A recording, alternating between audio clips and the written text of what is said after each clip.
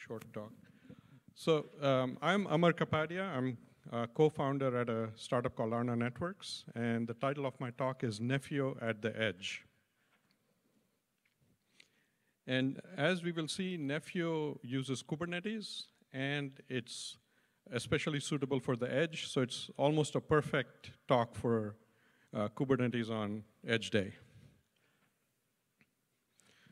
So first, the problem statement. What are the new problems that come up when you try to do edge workload, for example, a network service, orchestration and management? And in my view, three things come up. First is the scale. As we all know, the edges can be massive in comparison to say, the cloud in terms of tens of thousands of locations, hundreds of thousands of devices.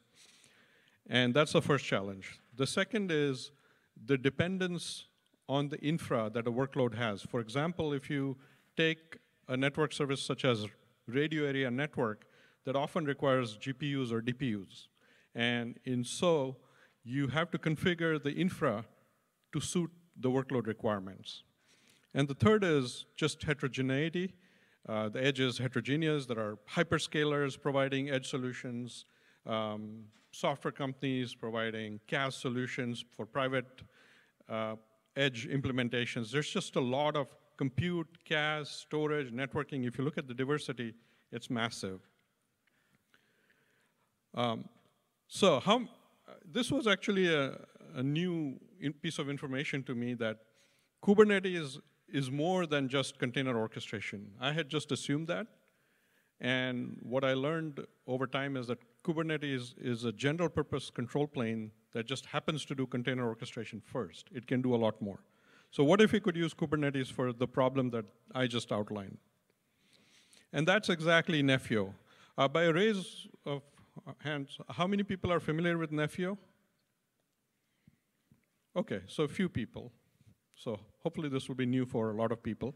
So it's a new Linux Foundation project, started this summer, so it's very new. And it's a Kubernetes-based, intent-driven system. I'm not going to read the whole thing. That can be used for network functions and edge computing applications and the underlying infrastructure. So you can set up the cloud and edge infrastructure with the initial configurations and then deploy and manage network services and workloads on top. So why Nephio? Nephio solves the three problems that I outlined quite well. So first is scale. It's meant for multi-site, so you can have lots and lots of clusters, on-demand or private. Your network functions or workloads can be interconnected, straddling all these sites. They can be edge or cloud, doesn't matter. Intent-driven. This is a huge piece of Nephio where it's based on configuration as data, not code, because infrastructure as code tends to have imperative embedded in the descriptor, and that makes it very sort of brittle and difficult to use. And day zero configurations are automatically derived. I'll walk you through it. There's a concept of mutation where your initial intent is mutated to generate something that the end cluster can consume, and day zero configurations are part of it. Workload infra dependency, it's useful for both workloads and infra, and it's meant to be heterogeneous. So like I said, Nephio uses Kubernetes. There are three key pillars in Nephio. All three pillars use custom resources, and under the custom resources, they have operators. So it's a standard Kubernetes design pattern. The custom resources are in three buckets. First are cloud infra resource automation. So that deals with the infrastructure layer. The next is workload resource automation, network functions or edge computing applications. And that orchestrates and manages applications. And the third is workload configuration. So this third pillar can configure your network functions or edge computing applications using whatever mechanism, whatever protocol is required. It could, in the network functions, it could be Yang netconf. For edge computing applications, it could be REST. Declarative is a huge part of Nephio, and it's an underlying principle. So there are three pieces. The first is you design your intent. So I'm not going to go through the whole thing, but you design your intent that describes what you want. The intent then gets mutated to something that the end cluster can consume, and the mutation is based on a series of operators. So the operators can say, oh, this cluster is small, so let me adjust the scaling factor accordingly. Then you deploy the intent. And then the third is very important, where you have a control loop that monitors the deployment and constantly reconciles it with your intent. So this is, again, a key part of intent-driven, where you have constant reconciliation. And below that, you have the various clusters. CI/CD at scale is also baked into the project, so it's inherent. There's projects called KPT. KPT does packaging of Kubernetes resources, and Porch, which is a wrapper around Git. And through KPT and Porch, everything is basically going into Git, and you get CI automatically.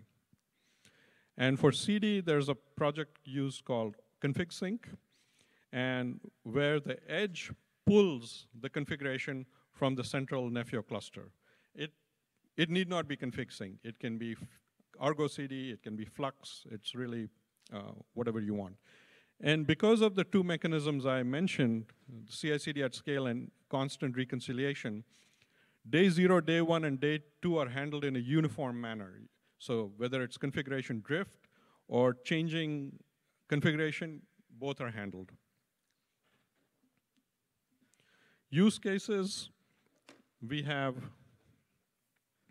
multi-vendor edge service brokering, where you can broker between various edge providers for an infra, 5G networks, for example, Open RAN or 5G core, and edge computing applications.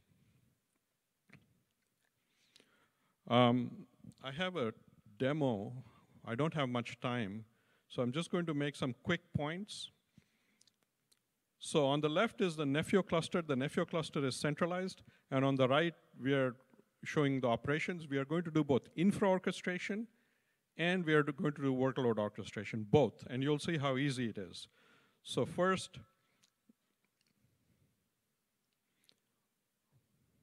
so on the right, there is a KRM file, Kubernetes resource file, that is describing what we want to do on the infra. So you see, it's very easy, it's simple. It's just saying what is the repository from which it should fetch the resource. We want AWS EKS, and the package type is infra. And there's a couple of steps that are done to apply the KPT package, and then to approve it. So now it's applied. Now we are going to approve it. I'm going to speed through this. It's only a 10-minute talk. And what you see is that the cluster is coming up. So all we did is we described a resource file, and we approved it, committed and approved it, and now the cluster is getting deployed. And now we go to the application or the network service on top, and that's also, it's describing the repository. It's a DNS caching application, and the package type is workload. So here what you'll see is the day 0 configuration mutation is also going to happen.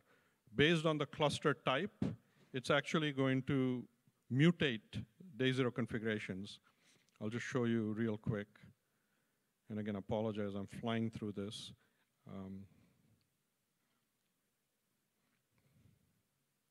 So what you see is the cluster we deployed is a small fixed site. And based on the small fixed site, I know what kind of scaling I want. So the day 0 configuration is going to mutate accordingly. And that's what gets applied. So we apply it, then approve it, same process. And what you'll see is the cluster is finally up, and the application is up as well. And you can see the full demo, so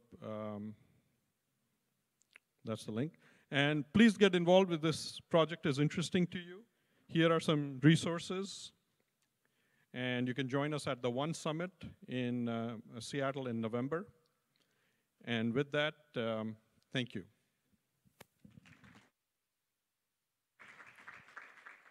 Do we have time for questions, or? Any quick questions? Here. Yeah. Okay. But do you also do anything with bare metal? The project has the ability. You would have to develop a controller. So far, nobody has stepped up to do that controller. But in theory, you could. Okay, thank you.